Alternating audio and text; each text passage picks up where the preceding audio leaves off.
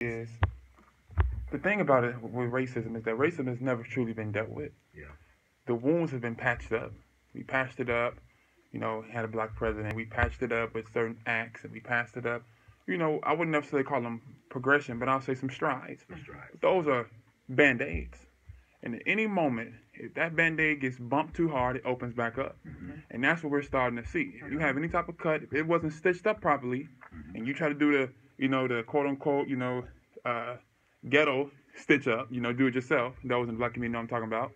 As soon as you bump that open again, it's going to bleed worse than what it bled before. And that's because you never fully touched the wound. So I think that we have to have the conversation, and people have to have patience. I'm hearing a lot in our community and other communities who are allies who are saying, well, we have to stop talking. It's time to come together. Well, to come together, you have to talk. Mm-hmm. The reason why a lot of people who are racist towards people of color is because they don't know us. They don't understand us.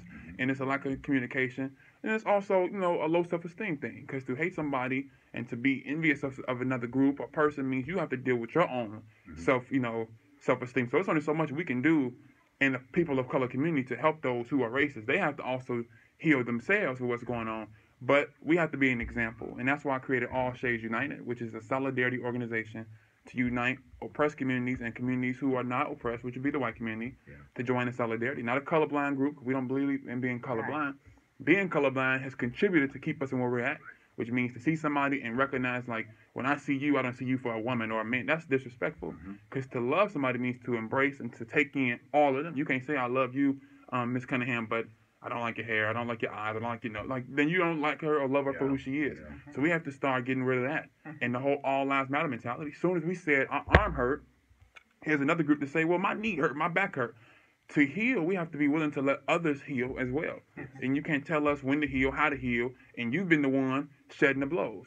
There's no in denial to say that the white community, since we've came in this country, has caused the black community nothing but hell. Yeah. That's the truth. So we have to be willing to, they have to understand that when we do cry out, hear us. It's not your job to try to tell us how to heal. And once people are listening to our pain, then it's time to start patching up the wounds. Taking down monuments will not patch up the wounds, but it will at least give us some type of peace of mind. Right. You won't see a statue of somebody that's in prison right now that was caught being a sex offender. Where's their statue at then? Or somebody that was caught killing somebody, then give them a statue then. And name a building after them.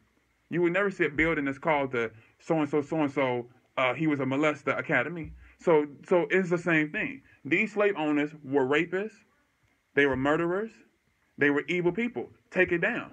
It shouldn't be no monument. Now, if that's going to be your hero, then that's something you got to deal with. Your hero is somebody that committed evil acts. And as far as the topic when you said as far as blacks that own slaves, those blacks that own slaves, I'm not justifying it, but it was nowhere near the comparison to white people, and it was a sprinkle. And if anything, they were more like servants. It wasn't the type of slavery and trauma that we endured. So to me, that's not even a concern, because you would never see, they better want to give us monuments with Dr. King and Malcolm X. We can't even recognize Malcolm X as a hero, so we ain't going to recognize nobody owned no slaves. So that's totally irrelevant.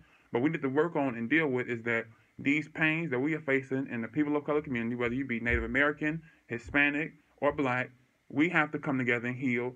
But the healing has to be an honest conversation. You can't give us the blueprint on how we should talk and how we should heal. That's not going to work. Sure. But we have to go back to the basics and start to educate each other on what racism is. Some people, you mentioned racism, they think it's only using vulgar language, not realizing that it is a system in place. Yeah. So we have to be honest with each other and have the type of conversation. I really want to give you a shout out for the All Shades United. I love that. I really do. I think that's so it's so refreshing.